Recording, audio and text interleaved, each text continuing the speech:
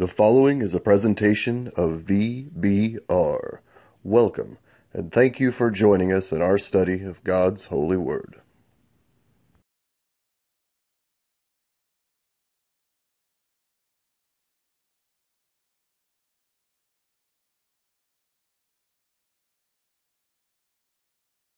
Welcome back to our consideration of the book of James. This is our fifth session in the book of James, and we'll be beginning with verse 16 of James chapter 1. In our last session, we were dealing with the verses 13 through 15, in which we are told that when we fail, when we sin, we can't blame that on God. That's from our internal desires, our internal lusts that we don't control. But now as we move into verses 16 and the rest of this chapter, we get into some very positive admonitions and some very positive attributes of God Himself. Let me read verses 16 through 18. Do not be deceived, my beloved brethren. Every good gift and every perfect gift is from above and comes down from the Father of lights, in whom there is no variation or shadow of turning. Of His own will He brought us forth by the word of truth, that we might be a kind of first fruits of His creatures. This is a great passage on the goodness and the immutability of God. And by immutability we mean His unchangeableness. Don't think God brings bad things. He brings good things, even if we sometimes think they are hard when we receive them.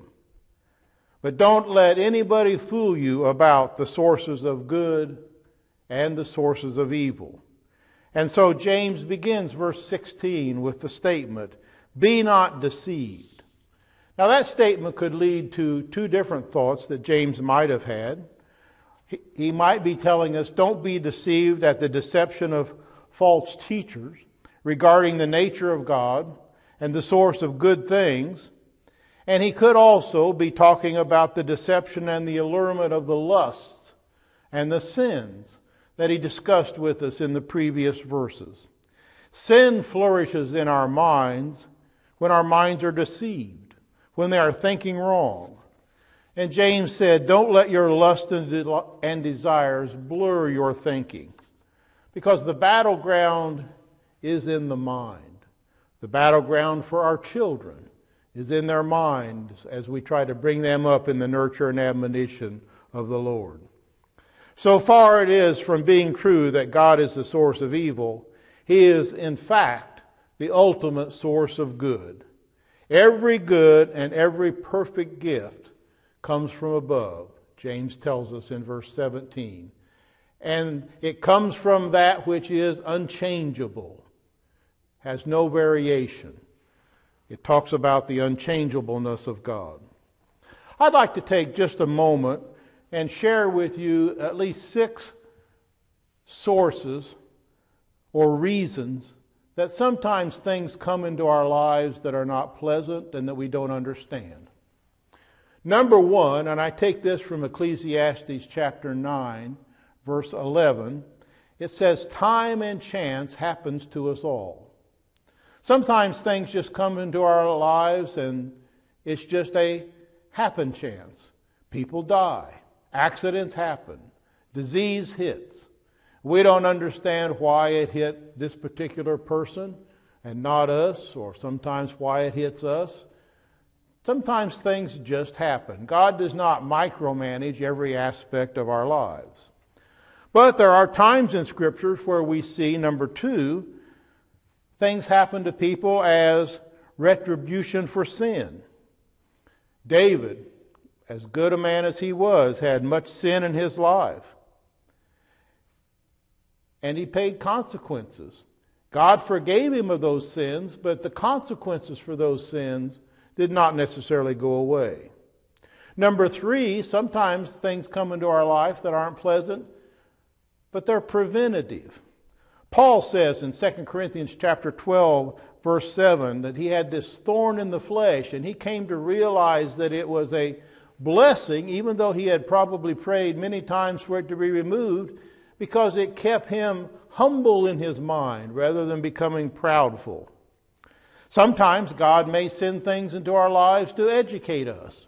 In Daniel chapter 4, verse 28 and following, Nebuchadnezzar, king of Babylon, seems to have been one who learned a very valuable lesson by some of the harshness that God allowed into his life.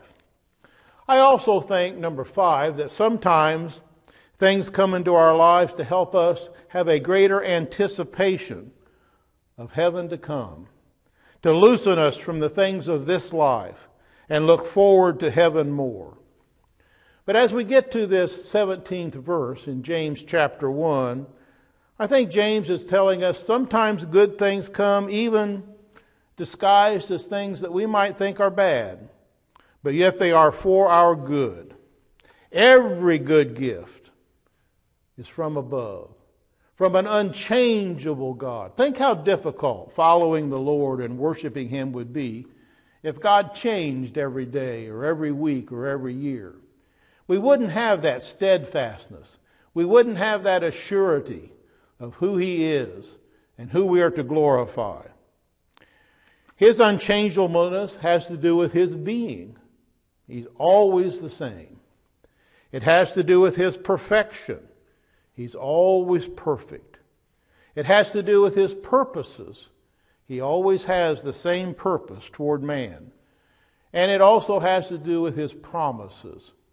Every promise God has given us, and there are many in Scripture, He will keep. James says to us in James chapter 1, verse 17, that since good gifts have always come from God, we can be confident that He will only send good gifts or things that are for our benefit in the future.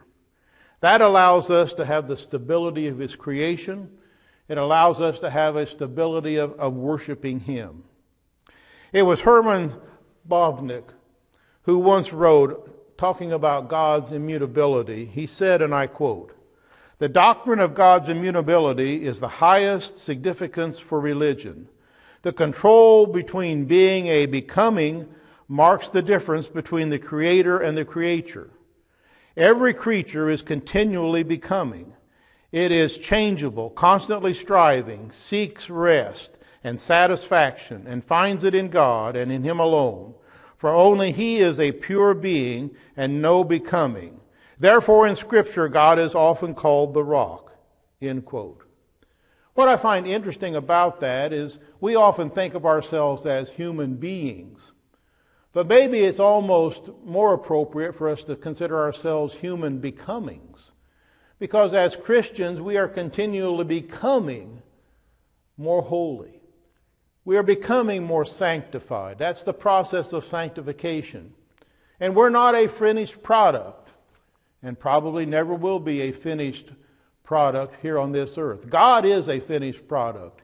He cannot become more holy.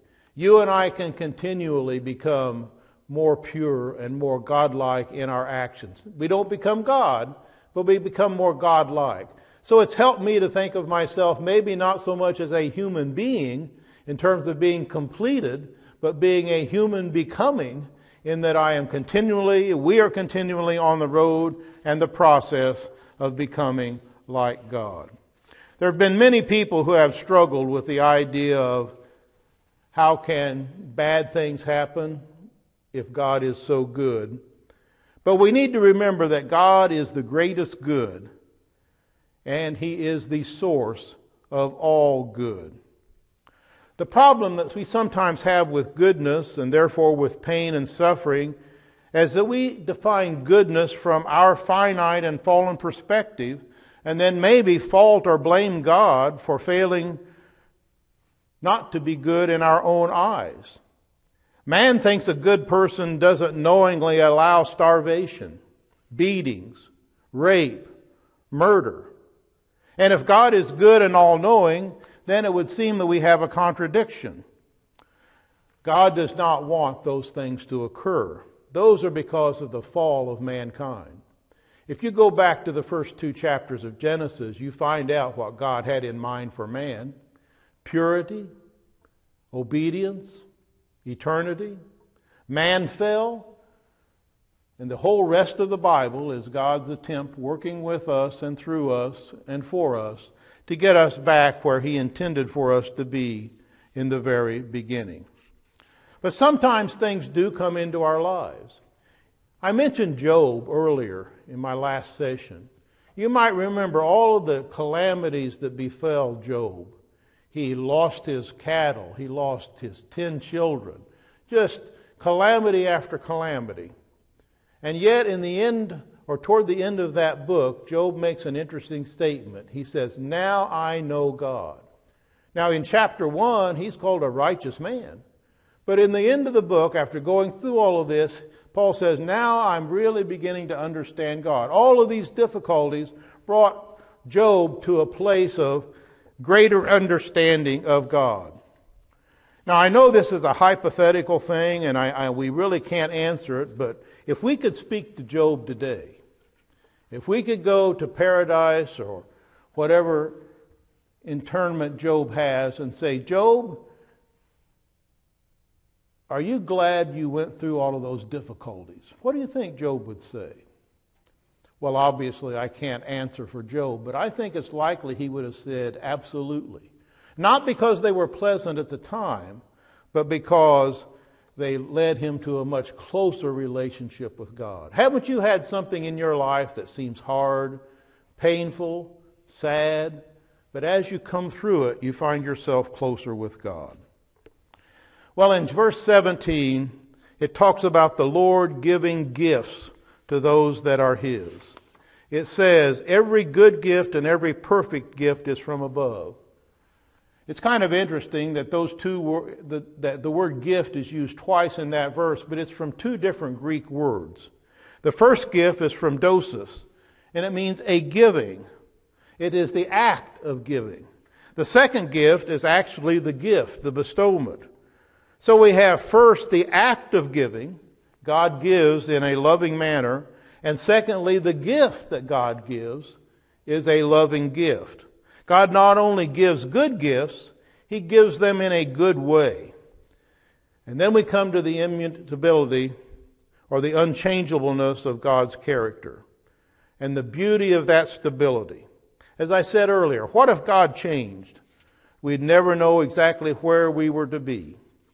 And then in verse 18 it says, of His own will He brought us forth by the word of truth, that we might be a kind of first fruits of His creatures. Victory comes from being what God wants us to be. Victory comes from godly living.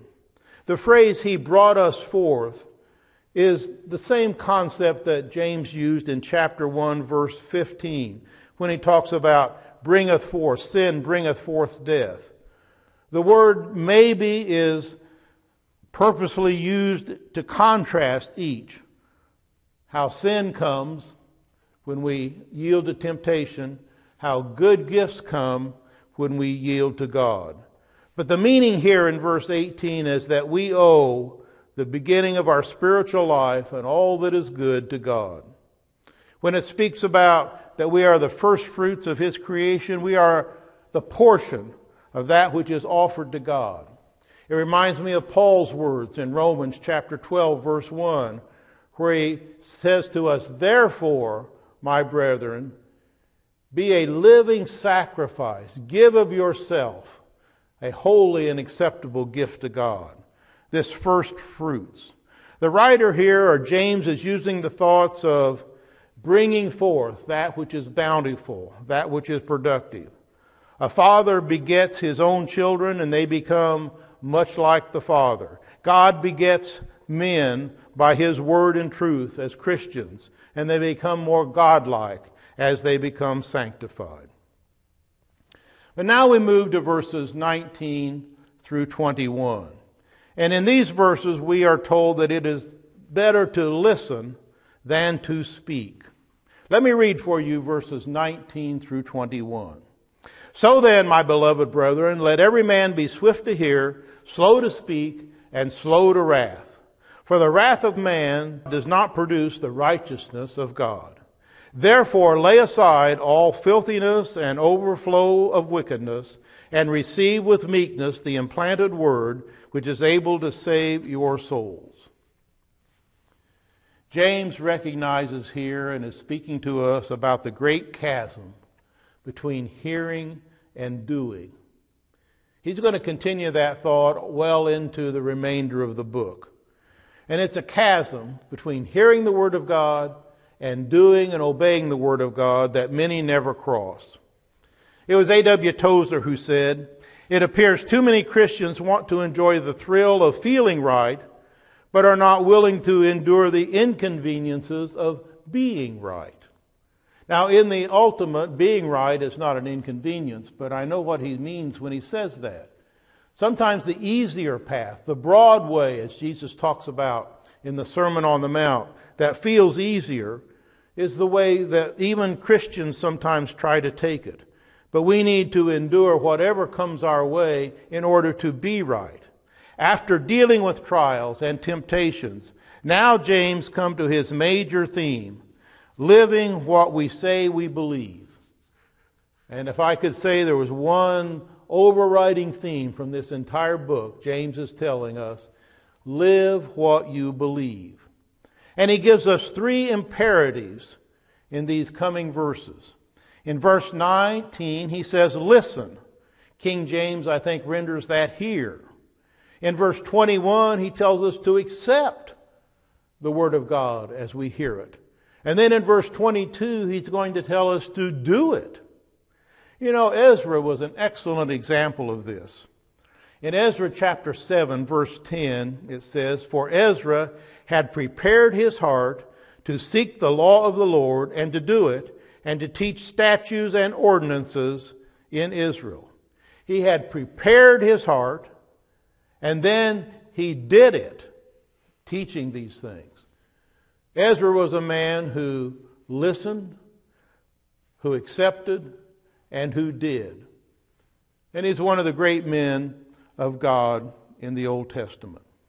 Now going back to verse 19 in a little bit more detail. "You know this, my beloved brethren, but let every man be swift to hear, slow to speak, and slow to wrath." Beloved brethren, we found this term before. In chapter 1, in verses 2, and in verses 9, the reference to brother. And we've also now introduced to the concept of being swift to hear, which means to be eager, to pay attention, to learn by listening, to have an attentive spirit. It's not simply hearing the words, but it's rather digesting them, ruminating, meditating on them, taking them in. And then he talks about that we need to be slow to wrath. The Greek word here is orge, O-R-G-E. And it means to have an excited mind, but to be passionate, heated, almost including the idea of maybe losing our control for a moment. The Christian who would strive for perfection has to deal with his emotions at this level. James is going to give us a fuller treatment on controlling our tongues when we get to chapter 3. But the admonition here, be slow to wrath, was given by Paul when in Ephesians chapter 4, verse 26, he said, "Let not the sun go down upon your wrath." The same being also condemned by him in a number of other passages. If we treat men according to the first promptings of anger, we will almost always do them wrong, and we will regret what we have done. And all of the apologies and all of the forgiveness is good, but you can never take back that which is done. Brother Zur, in his commentary, said, swift means eager or ready to hear the word of the Lord. Eager to hear the word of the Lord. I like that sentiment. No man can be too eager to hear the word of God, but he should be slow or discreet in what he says. Likewise, he is not condemned for the mere fact of becoming angry, but that he should bring himself into control and not be inclined to fly into a rage at every provocation.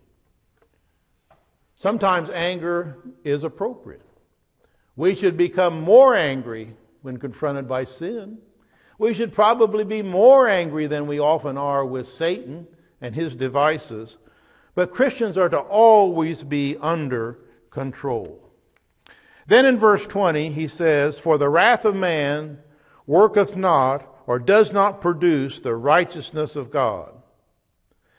It is the proud man, the conceited man, who is often easiest to be made angry and has the most difficulty cultivating humility. In James chapter 4, verse 6, it says, "The Lord gives grace to us." And he says specifically in that verse, God resists the proud, but gives grace to the humble. That's a passage taken from the book of Proverbs, chapter 3. All men should be like that person, who when told some derogatory remark that was spoken against them, could simply say, "I'm well aware of that. I've talked to the Lord about that in my prayers." Or, if we haven't done that, we maybe should thank the person for bringing it to our attention so that we can work on it. You know, in Galatians chapter 5, there is a listing of characteristics of the fruit of the Spirit. Sometime turn back and read those in the latter part of Galatians chapter 5 and ask yourself, which one of those do I need to work on the most? Which one of those do I need to ask the Lord and His Spirit to help me the most? Well, all of us can find the need for help in many of those areas. A man who controls himself may avoid sin in his anger, but he will seldom work the righteousness of God because he's worked up by wrath. And here in this passage, he says, the wrath of man just doesn't produce the righteousness of God. Now moving to verse 21. "Wherefore lay aside or put away all filthiness and overflowing of wickedness. Receive with meekness the implanted word which is able to save your souls." What's able to save our souls? The Word of God. If it is implanted, if it takes root. Certainly reminds me of the parable in Matthew chapter 13 of the sower. And when that Word of God, or the seed as it's described in that parable, hits that good soil, it takes root and it grows up and matures and brings forth fruit. Not only fruit that benefits others around the Christian, but fruit that can save that man's soul. Paul uses this in many of his passages, the idea of laying aside or putting away lying in Ephesians chapter 4, verse 25. In 1 Corinthians chapter 13 and 11, he says, "When I became a man, I put away childish things." How many people, how many times you and I haven't put away childish things? We are to receive the Word of God, the gospel of Jesus Christ, and it must be received. The implanted Word has to do with the Word taking root in a man's heart. The idea of God planting His revealed truth. In Deuteronomy 30 and 14, the Word is very near you. It is in your mouth and in your heart. In Jeremiah 31:33, "I will put my law within them and I will write it in their hearts." This implanted Word, this laying aside of wickedness and placing the Word of God within us. In verse 22, he says, "But be ye doers of the Word and not hearers only," because then you're only deluding yourself. This is one of the central messages of the entire book. In chapter 1 that we're in verse 22 here, 23 and 25, he says, "Be doers." James is continually saying, don't just hear it, do it. Christianity is a volitional decision to a faith relationship with Jesus Christ. And it issues forth a Christ-like lifestyle. It's exactly what Paul referenced in Romans chapter 2, verse 13, where it says, "For not the hearers of the law are just in the sight of God, but the doers of the law will be justified." Verse 23, "For if anyone is a hearer of the word and not a doer, he is like unto a man that behold himself in the face of a mirror." He's like a man who looks in the mirror and then he forgets what he looks like and doesn't do anything. Most of the times when we look in the mirror, hopefully, if we see a hair out of place or if ladies see their makeup not right, they do what they need to at least as they see it, correct. Well, he's saying here that as hearers of the word, if we don't do, it's like looking in the mirror and then not making any corrections. Hearing has to be followed with correction and action. As we study the Bible studies us. And from that we need to learn what the Bible will do. In verse 25 he says, "But he that looks into the perfect law, the law of liberty, and continues, being not a hearer that forgetteth, but a doer that worketh, this man is blessed in his doing." There are two Greek terms in verses 23 and 25 for look and observe.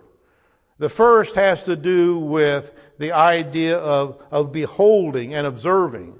But the second one has to do with looking intently at, closely examining. In 2 Corinthians chapter 13, verse 5, we are told to examine ourselves whether we be in the faith. And then he talks about the perfect law. This is not a reference to the law of Moses. This is a reference to the perfect law. This is a reference to observing the Word of God, the light of God. It's the concept of having a law that is complete and not a law that is only partial in its doing. This law of liberty is what I believe Paul had in mind in Romans chapter 8, verse 2, when he says, "For the law of the Spirit of life in Jesus Christ has made you free from the law of sin and death." The law of Moses made people slaves to it, trying to do all of its various aspects. The law of Christ, that perfect law of liberty, frees us up, not for sin. It frees us up to serve God in ways that are even deeper. But it frees us up from some of the ritualism that was under the law of Moses that Paul said in Colossians 3 was a schoolmaster or a school task to bring us unto God. In mental and spiritual matters, it is impossible to accomplish things that are impossible with material activities. Therefore, it is only through spiritual activity that we can accomplish these things. I think it was Chesterton who said, "The word has not been tried and found wanting. It's been found hard and not tried." Even the law of liberty requires us to dedicate ourselves to Jesus Christ. It has boundaries. Freedom and liberty without boundaries is chaos, wickedness. The law of Christ still has boundaries within which we are to be obedient in our lifestyle to Christ. But it is certainly much freer than the law of Moses was. And as we enter into verse 26 here, we find three very important components. First of all, there is control in verse 26. And then we're going to see compassion and clean living in verse 27. Verse 26. "If anyone among you thinks he is religious and does not bridle his tongue, but deceives his own heart, this man's religion is useless." Control of our actions, control of our speech, control of our lives for good works. That is a key to pure religion. It is clear from this that James is addressing this letter to people who have deceived themselves in some manner and had accepted the premise that they were saved without control, without good works, or the practice of true Christianity. This concept of being controlled in our tongue and in our hearts is so important, and James will come back to this later. In verse 27 it says, "Pure religion and undefiled before our God and Father is this, to visit the fatherless and widows in their affliction," that's compassion, "and to keep oneself unspotted from the world," that is clean living. So in these two verses we have control, compassion, and clean living. All three are requirements of pure religion as James is giving it to us in these particular aspects. To be unspotted from the world means to be free from the vices commonly practiced by the world. Pure and undefiled religion in the sight of our Lord Jesus Christ is this. Holiness, purity for the Christian, is not a radical separation from society. It is not to isolate ourselves or draw away, but it is an involvement in the needs of the poor and the socially ostracized. I think that's why he uses the reference here to the fatherless and the widows, who didn't have the social safety nets that we have today to care for them. And the church had a tremendous responsibility. Each Christian had a responsibility to deal with them. But you and I today have that responsibility too also. In Galatians chapter 6, it tells us, as we therefore have opportunity, do good unto all men, especially those of the household of faith. I think we do have a special responsibility to care for one another as Christians. But as we are able to, we are to also care for those who are not Christians. Now that does not mean we can be undiscerning, because caring for them can become enabling them. We have to have wisdom in understanding what care and help really is. But James is very clear here telling us that we are to be controlled, we are to be compassionate, and we are to be living clean and holy lives. What a masterful job James does as he takes us through what we call his first chapter. And he will continue his masterful work as we begin to look next time at the second chapter of the book of James.